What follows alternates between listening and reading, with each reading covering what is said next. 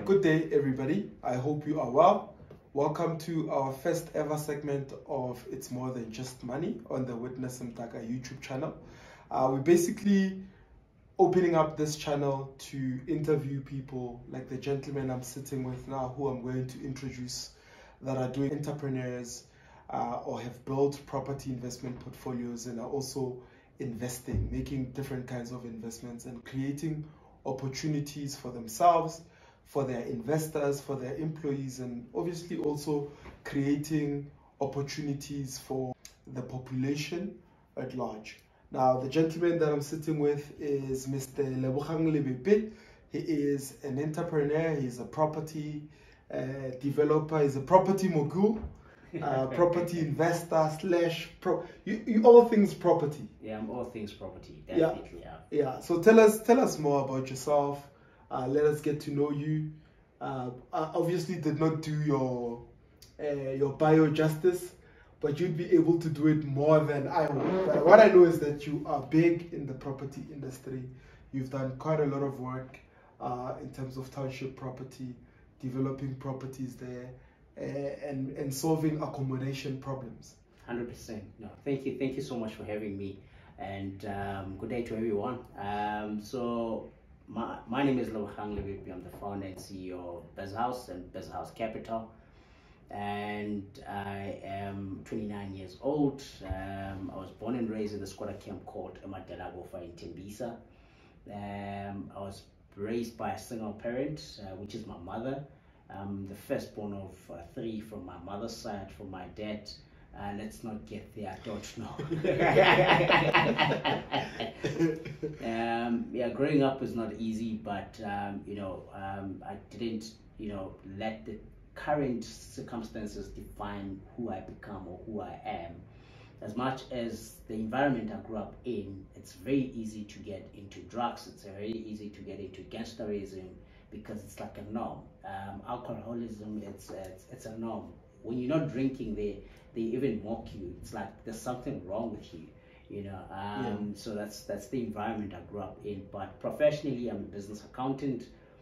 I hold 4 qualifications. The highest is an honors in taxation, and I only lasted 5 minutes in the corporate world. 5 minutes. And then I started BizHouse in the year 2017, formally registered it in 2018.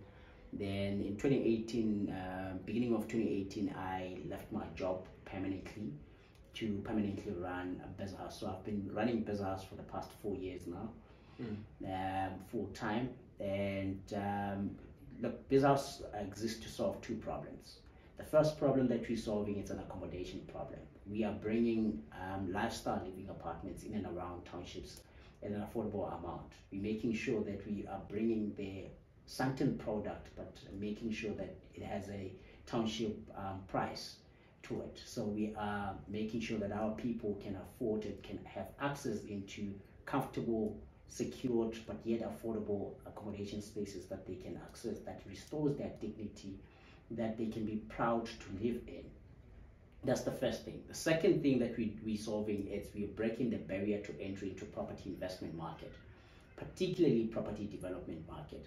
You'd know as a property developer yourself that preparing for the development itself, it costs a couple of millions. You're talking different, different reports, engineering reports that needs to go into that, your geotech study, your traffic study, your storm management plans, and your stability report, and your architectural drawings and submissions of that, and your engineering, structural engineering drawings and stuff like that. And we've even spoken about bulk services, because that alone, it's a huge cost on its own. And we've even spoken about the land cost itself and the property development cost itself. So as a result of that, a lot of people, that becomes a barrier to them to enter the property development market. So we are breaking that barrier by ensuring that we've created a fund called BizHouse Capital, where people can invest at a fraction of the cost and be able to become property investors without having the money required for them to do so. So that's the second problem that we're solving as BizHouse. So you said you were born and raised in a squatter camp. 100%. In a township called Tembisa. Yes. So that's, if you don't know where Tembisa is, that's east of Johannesburg. 100%. That's where you grew up. So take me through your formative years, like years where you were in primary school, high school. Have you always been someone who was dreaming of becoming a business owner? And if so, did you see yourself as someone who would eventually become a property developer, or someone who runs a property development company? Or was that something you picked up along the way? So growing up, I mean, because we were, grew up in poverty, so my mother struggled to put food on the table. So that struggle alone, seeing my mother hustling and trying different businesses as well, as a child, you obviously want to help where you can. You want to help, step in and help your parent where you can. So when I started helping my mother with different businesses that she tried, so with that, it's like poverty forced me to become an entrepreneur at a very young age, where I myself started doing numerous businesses. I sold sweets, I became a cameraman, I became a DJ at some point. I sold coal at home. We sold CDs, the piracy ones, where we would write, we call them, we were writing a CD. So it's like you are collecting music and putting it in one CD, and you make a collection and you sell that to people that didn't have PCs, for instance. I used to also buy and repair and sell PCs. We did we did packaging. We sold packaging materials and stuff like that. So that it's within the years, as I was trying to find means for us to survive, then those entrepreneurial spirit was ignited in me, and it's like I started learning about entrepreneurship, and I eventually started selling cars as well. That's where I made my most money.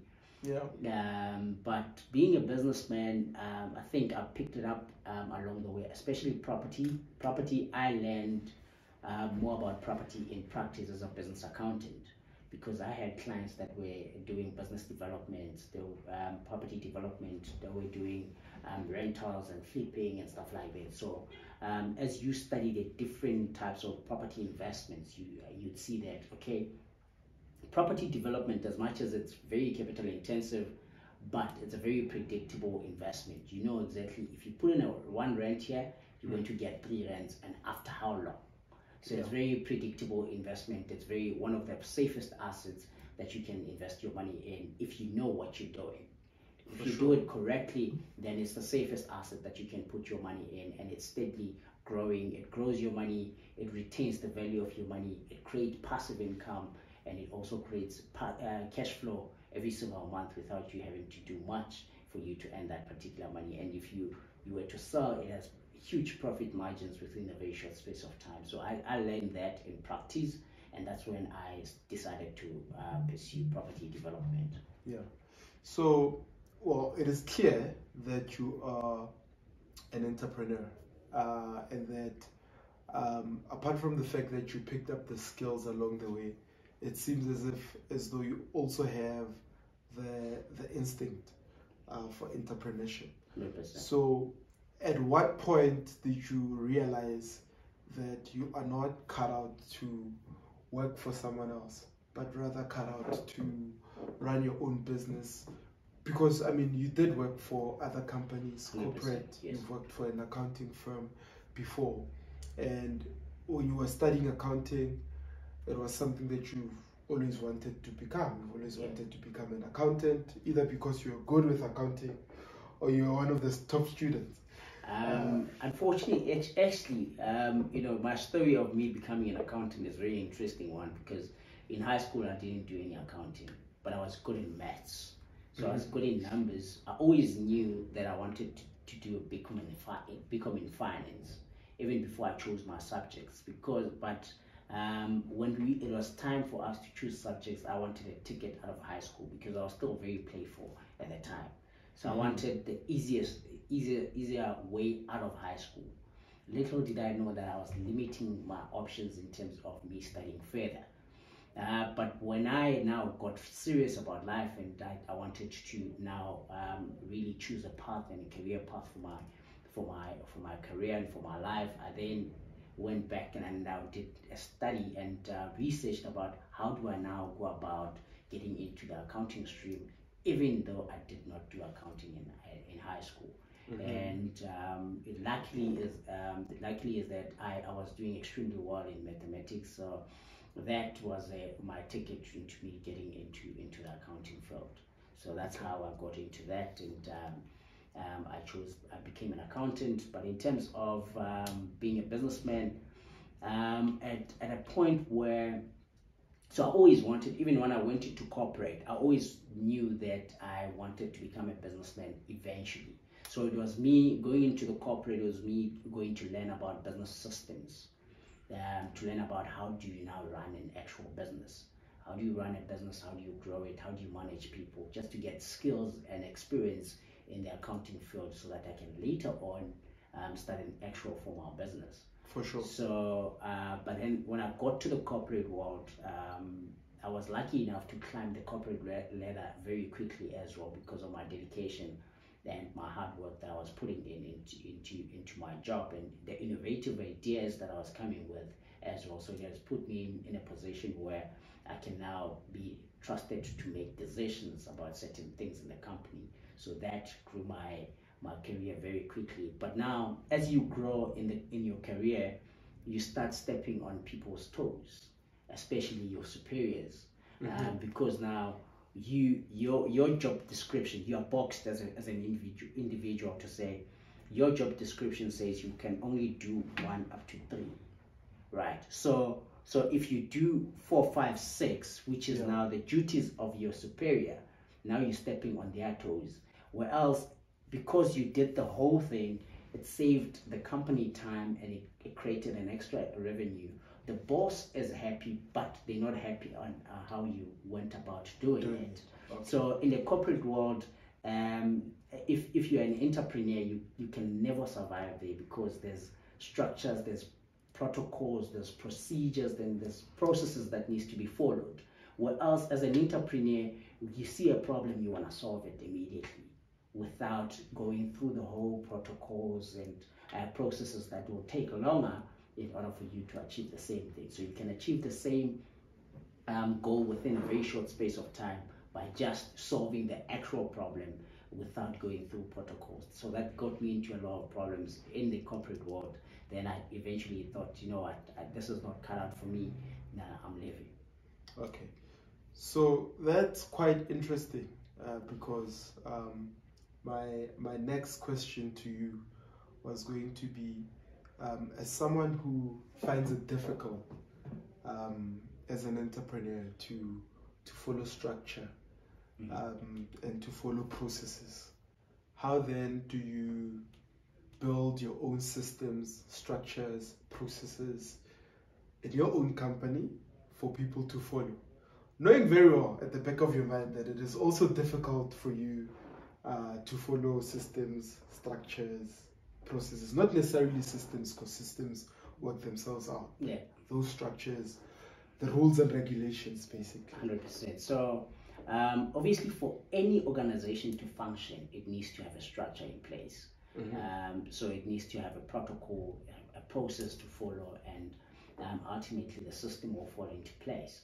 So as an entrepreneur, your responsibility is to guide your employees or your partners that you're working with, so that they can be some form of a channel to follow, some form of a structure to follow, because otherwise there's going to be chaos. Without a structure, there's going to be chaos. So and a lot of employees, they actually expect you to tell them what to do and how to do it and when to do it. You know, so without the structure in place, you won't be able to communicate such things to your employees. So, but because you need to now, because you have these structures in place, it makes it easy for you to have these processes being put in place and have people follow those.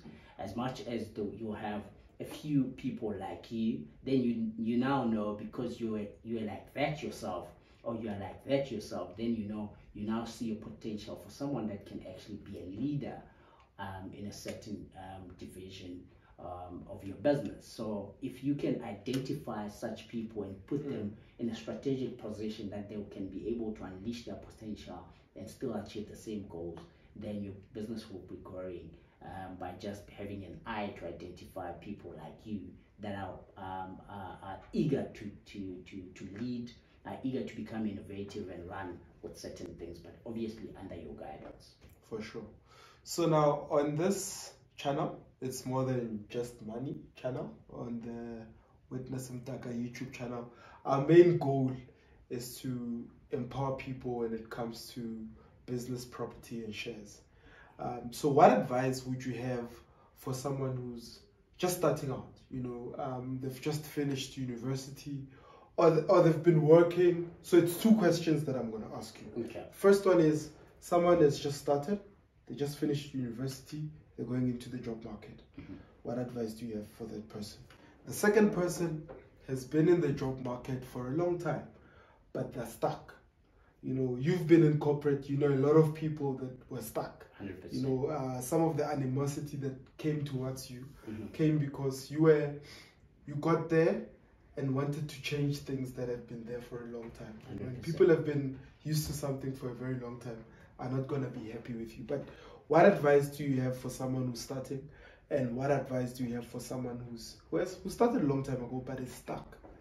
I think for both people, the one thing that I can say to both of them is that never stop dreaming. Never stop dreaming. Your dreams are still valid, regardless of where you are and how old are you, and what level of career you've achieved, or whether you're starting or you've been in your career. And so never stop dreaming. That's the first thing. So for the guy that is starting out, it's that they have to have a vision. Have a vision board, write down everything that they would like to achieve in their life, and break it into goals: long-term goals, medium-term goals, and short-term goals. Once they have that, now they can clearly map out a way or a plan to achieve their goals, their short-term goals that can lead them to our medium-term goals, and ultimately their long-term goals. And for the guy that feels stuck, I think they need to now do a introspection. Look back, retrospect, and look back into your life. Where did you come wrong? Why do you feel stuck? What is it that you wanted to achieve? What have you achieved, and what is it that is at your disposal to say, this is what I want to achieve, but I feel stuck here. What is it that you have currently that you can use to get you to where you want to go? So that's exactly what I can say to them, to say, start where you are, use what you have to achieve what you want to achieve. Reprioritize if you have to. Sometimes you have to downgrade in order for you to upgrade. So that's exactly what I can say to them. Okay, so that last statement, sometimes you have to downgrade in order to upgrade. Yes. How important is it for an entrepreneur that's building a business to have the willingness to let go of certain things, basically to downgrade? And is it as easy as it sounds? You have to downgrade? Because I know a lot of people that have downgraded and they haven't upgraded. No, you've upgraded, right? Yeah. But what I'm getting at is, someone sitting there is thinking, you have to downgrade in order to upgrade. Yeah. But how do you downgrade without a plan? So what would you say to someone who is in need of a downgrade, but they don't see how it's going to help them or benefit them? And maybe the question I really wanted to ask was, because you said you have to downgrade in order to upgrade, how important is it for an entrepreneur or anyone who's building their career to have the willingness to downgrade and at what point do they do so? And at what point do they now come up and upgrade again? So I won't speak to for everyone, right? So I'll speak for me and the plan that I used when I downgraded. So so there's an 80-20 rule that I use in my household in terms of our finances. So meaning that you find a way to get your expenses to 20% of your income, and then you use the 80% of your income to double your income. So once your income has doubled, so then you can double your lifestyle. So remember, when you are now living on 20% of your income, when your income doubles, you are now on 10%. So you can now go back to 20%. You can double your living expenses.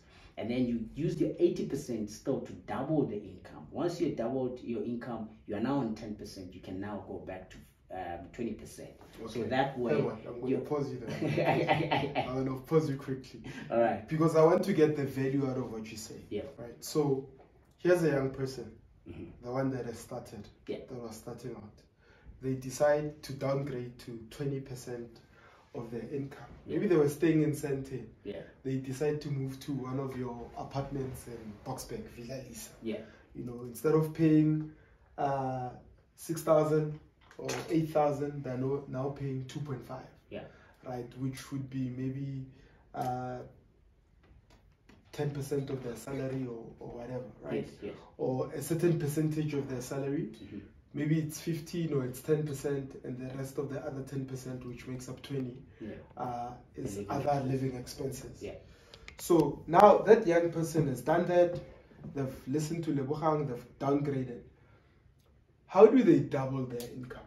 So let's say they have a salary. Yeah. How do I double my income as a young person? So as a young person, you need to use your money to buy assets that would now generate income. And so let's take it. Let's make it practical for them. Okay, let's make it. I'm talking for them. I want you to actually say to a young person, let's say they were earning 10, they're using only 2 grand. Yeah. 20%. So there's 8 grand. How do they double that 8 grand? So they can use the 8 grand to buy shares, for instance. Like for instance, I'd be very biased to say, look, Bezos Capital is currently selling shares. You can buy shares from as little as 5,000 rand.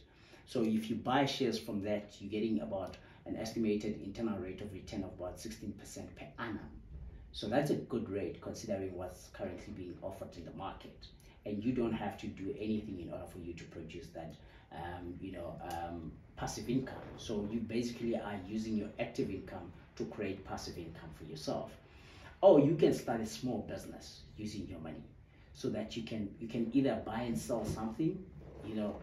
There's a lot of things that you can buy and sell in order for you to produce an additional income on the weekends. Or you can take that. So you've sold soap before? Sorry, I've sold soap. No, I haven't sold chemicals. Soap. Chemicals. Yes, I've sold chemicals. Laboratory chemicals. So were you doing that when you were still employed, and were you using your 80% to do that? So I did that because I only downgraded when I was now moving from corporate to business. So you downgraded when you were an entrepreneur? Yes, when I was. So you realized that lifestyle. So that lifestyle was costing me much. So the bridge between an employee to now becoming an entrepreneur, I needed to downgrade my lifestyle so that I can build real asset that can take care of me and my family. Right. So in order for me to do that, then I had to downgrade, and then I started businesses that I was in trucking business. I made a lot of money, and I lost a lot of money in that trucking business as well. But I made more money as well from it. I also did buying and selling of cars. So you buy a car and then you sell it, you fix it up, and you sell it at a higher price. That's one of the things that they can do. They can invest in other people's businesses if they don't have the time. So they can take their money saved up, let's say 8 grand times 3, it's 8, 16, 24, that's 24,000 rand. Someone needs that 24,000 rand to boost their business in order for them to generate more sales. So they can do that, and then they can start their business. to own shares in other people's businesses, or just giving people business loans. Those are some of the things that people can use in order for them to generate more income and double their income. Let's say you've put in 100,000 rand in someone else's business, and that 100,000 rand is giving you 10,000 rand per month, for instance. Now you no longer earn 10,000 rand, you now earn 20,000 rand. Mm-hmm. Mm-hmm. So now you can double your income to now 4,000. Mm-hmm. And you can do the same. Mm-hmm. And you can double your income again to 8,000. Now your living standard is becoming better. So that advice, right? Yeah. I would obviously do it if I'm alone. For instance, I'm starting out. Mm-hmm. I don't have any kids. I don't have family. A family yet. Yeah. No dads yet. Yeah. Most people that are. The reality is that in South Africa, a lot of people are in debt. 100%. And a lot of people are under tremendous pressure because of schooling is expensive. If you want to take your kid to a really good school, it's not cheap. Then let's say then the people that are stuck would not be in the same position as the guy who's starting. Okay. Right? So the guy who's starting 100%, he'd be willing to take that advice. But what do you say to someone who's got a family? Maybe he's got a wife, 2 kids, both in private schooling, but he's stuck and he wants to double his income. 100%. And he wants to reduce his expenses to 20% of his income. So they don't necessarily have to reduce it to 20%. So 20% is my rule. No, I want to go by your rule, because your rule frees up a lot of money for investment. 100%. So, meaning if I was earning 100K and I live on 20, I've got 80K to invest and grow. So it means I can get somewhere quicker. Let's just stick to your rule. 20%. All right, cool. So you don't have to reduce it drastically to 20%, right? So you can work your way to 20%, meaning that you can slightly downgrade, whether it's a car, or a house, or certain expenses that you are not necessary. Or so you just nip it everywhere. Take a bit from somewhere, so that you can free up a bit of cash flow. You can use property as one of the assets that you can build, your income with. You can, once you downgrade it a bit, you freed up a bit of your credit accessibility to the bank. Right. Or if you've been as a person that has now been working for years, maybe you've been paying for your bond for the past 15 years, and you have access equity in your bond. How about you access that in order for you to create, an additional income that will take care of the additional bond, and now create more income for you. Then that you can now use that to build up your income ultimately while you are keeping your expenses the same. Now the more income you build up or you double, the lesser the percentage of your current living expenses, until you get to the 20%. Now when you double, you are now at 10%. So ultimately now you've caught up to the 80% rule that I use. All right. So we are nearing the end of our interview. If you haven't subscribed to our channel, please click on the subscribe button, click on the notifications button, comment, challenge Lebogang on some of the thoughts that he's put in place. Let us know what your thoughts are. Let us know where you're watching from.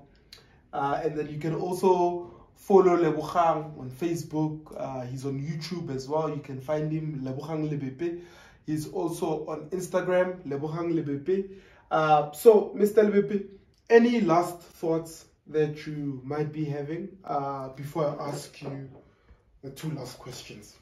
All right, last thoughts that I have is that make sure that you buy as many shares as you possibly can on BizHouse Capital. We are doing some incredible things in the township. You'd want to be part of that history making that we are about to do in the townships. So you'd want to have your money, send your money to work instead of you having to work for money all the time. Remember, an opportunity of a lifetime must be seized in the lifetime of that opportunity.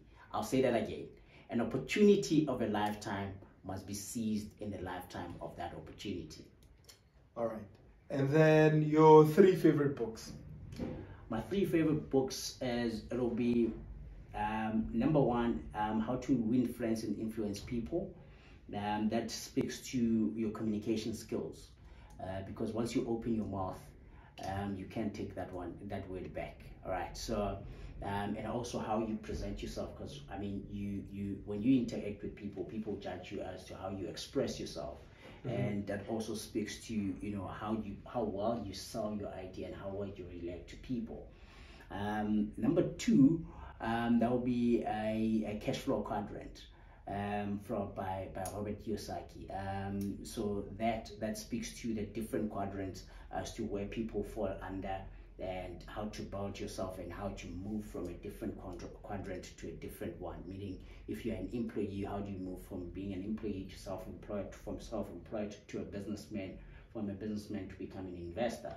So those are the 4 quadrants that they speak about. So how do you move from one quadrant to become, and which quadrant is better for you to be in? And then the 3rd one, that speaks about self-development and having a clear plan on how to start your morning, which is the 5 a.m. club. So the 5 a.m. club, it speaks to you, the structure, your morning routine, and you know, how do you now, you know, start to have a plan towards the day ahead? How do you clear your mind? You know, having a routine for you to have that. Those are the top three. But my most favorite, simple one for everyone. This one, guys. You're being biased, eh? I'm not being biased, actually. Remember when you launched this book? Was it 2 years ago already? 2020. Yeah, it's 2 years ago already. So when you launched, almost 2 years. Almost 2 years. So when you launched this book, I bought it, and then I read it within 2 days.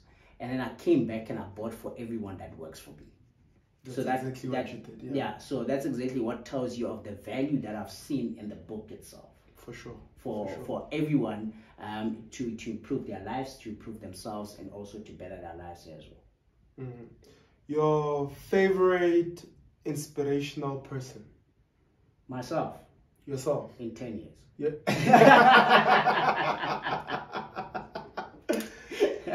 Ladies and gentlemen, there you have it, Mr. Lebogang Lebepe. Thank you so much for making time to chat to us and for dropping those many nuggets that you dropped. I wish you a lot of prosperity and success in your business. May you have a lot of developments, more people investing, and may I meet you in 10 years' time again and be inspired and vice versa. Thank you very much for that. Sure, brother. Sure.